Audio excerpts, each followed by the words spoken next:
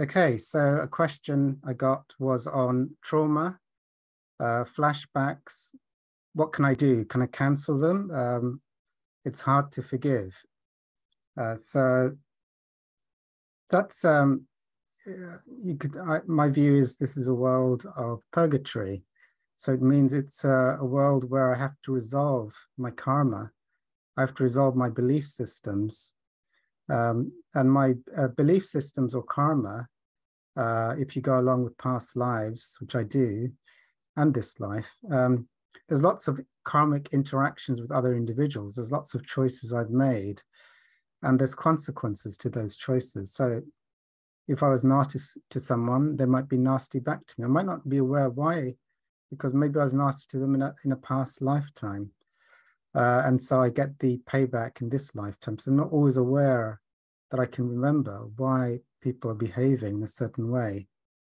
A lot of people have trouble with childhood experiences because they have the view that they're innocent when these things happen. But if you look into past lives, you see that there are reasons, even for stuff that happens in childhood.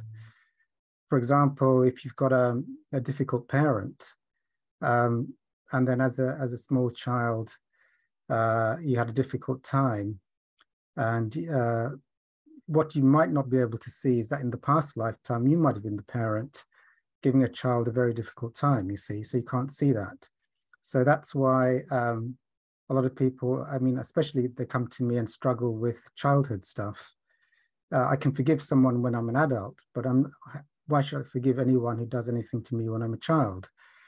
Well, then the thing would be then, if you could go to a hypnotherapist and do a past life regression, or if you could get some muscle testing done to check out whether you had set up in a previous lifetime consequences that came back to you as a child, you'd see that actually nothing happens karmically by accident. That helps me anyway, forgive, because one of the things that with unforgiveness, they don't deserve to be forgiven, because what they did is so bad that I will never forgive them, and I'm going to be angry at them and hold my anger with them and try and punish them myself for the rest of my life. So that kind of attitude means that I'll be forever in bondage and anger and bitterness. I can never let go and be free. So the Course in Miracles has various levels of wisdom on that.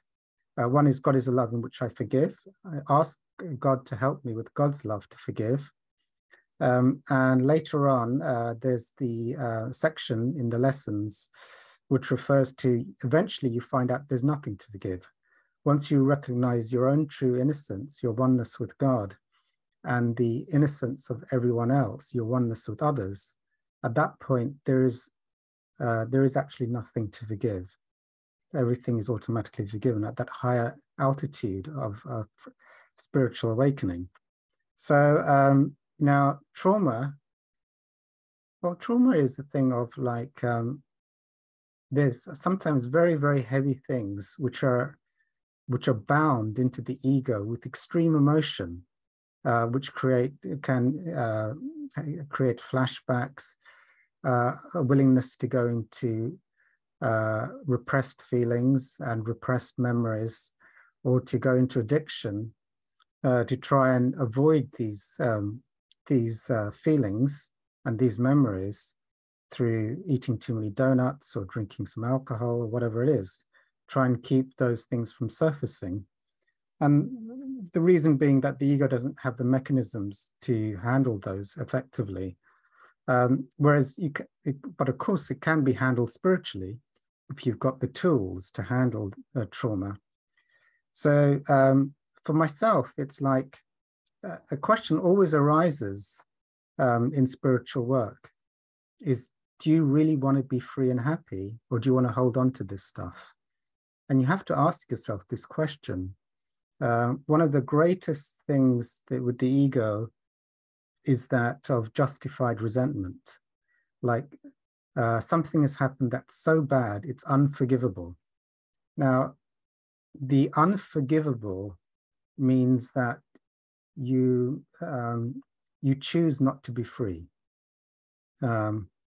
Whatever has happened, if you have a choice to be free and to forgive, even though your ego may see it's unforgivable and it's not, the person doesn't deserve to be forgiven, or you have the choice to forgive or ask God, do the prayers, do the spiritual work to be free, whether it's the cancelling of beliefs, God is the love in which I forgive, the observer, feel the feelings, whatever it is, until it's gone, until it evaporates to nothingness and no longer holds you in bondage to limitation, separation.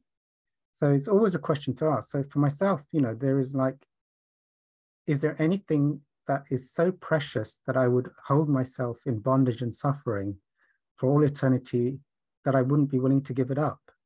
And today, I don't want to hold anything that keeps me in pain. And if the price is forgiveness and to let it go, so I no longer hold on to it, I'm willing to do the work to be free. I want to be free.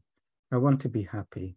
Because the ego goes, do not let go of this stuff, because in some way the ego believes it has the power to punish others or to make them suffer. If I suffer, then you'll suffer, or if someone has made me suffer, I'll try and punish myself so that to make them suffer. I mean, it's all kind of, I think, really ridiculous ego mechanisms. The thing is, do I want to be free? It doesn't matter, their soul and their actions is with divinity. It's not me to judge them or to be the punisher, or for me to, if I choose to hold on to this stuff. So while there's heavy feelings and they're not resolved through feel the feelings, cancelling beliefs, prayers for forgiveness, facing them spiritually and asking God for help, they will always create a lot of pain and suffering.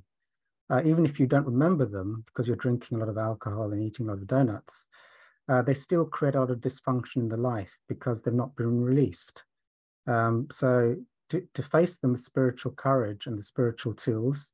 Okay, how do you forgive? Like, let's say there's a trauma. Suddenly you stop eating the donuts and the alcohol.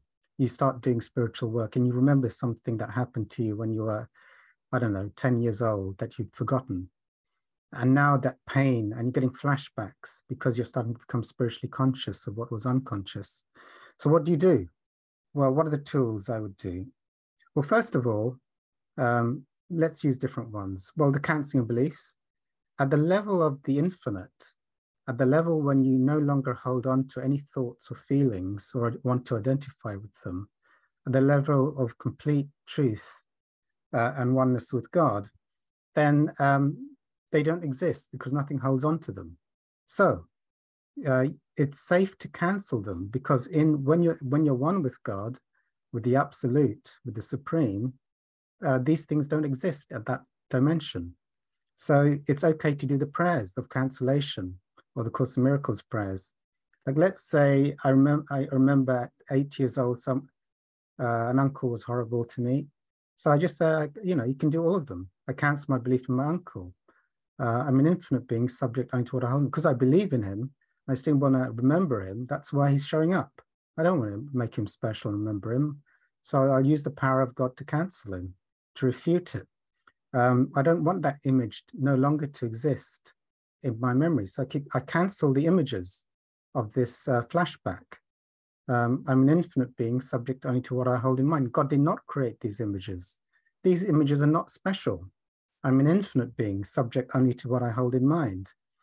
God is the love in which I forgive these images. God help me to forgive these and release these forever so I no longer remember them.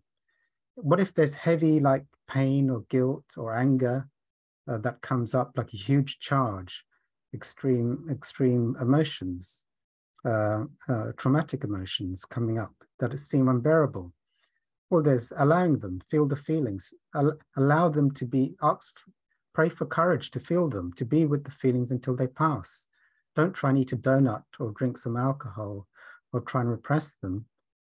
Pray for courage to feel without avoiding until they pass spiritually, without using gimmicks or band-aids from the world, special gimmicks. So in that way, the energy just gets evolved like hot air. I mean, the emotion, the guilt, the shame, the anger is hot air. If you keep repressing it, it stays in there in the ego and creates dysfunction, unmanageability. So if you face it spiritually, it starts to get released. It may take days, weeks, even months to release it if it's a lot of energy.